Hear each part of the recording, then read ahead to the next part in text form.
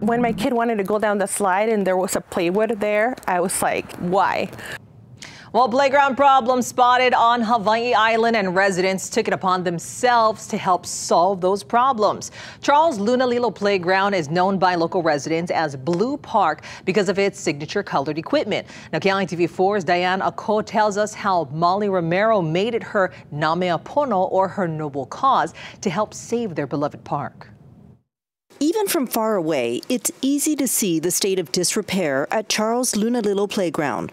The torn surface, faded equipment, and some slides boarded up. I took my little one to the park and I saw the state of the park. It was a 4th of July and there were plywoods where the slides used to be. The surfacing was just falling apart.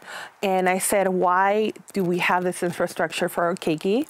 That was in 2021, and Kona resident Molly Romero decided to do something about it. She asked the county for help, but was told there were no funds. Hawaii County confirms that and adds it really appreciates and counts on public-private partnerships like the one she created. I said, you know what? Something needs to be done about this. So I started a nonprofit. Romero started Kona Playgrounds Foundation, which now has about 15 members. She wants to raise $125,000 to improve the playground.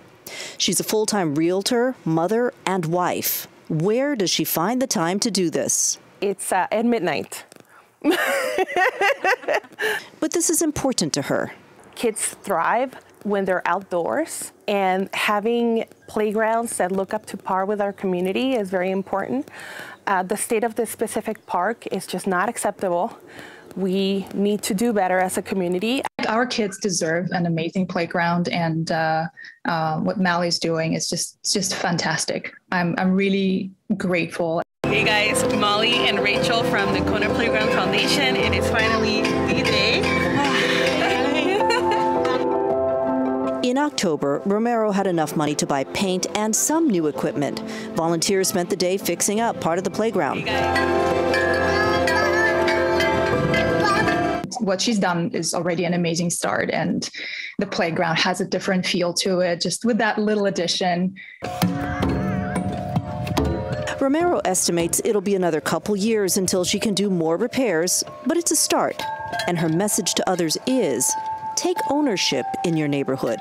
If you see something in your community that needs attention, you can start a group, you can get together. Keep sharing our posts, please. Keep sharing the word, because we still got some more work to do. Exactly. Yeah. Aloha. Thanks. Diane, KITV4 Island News.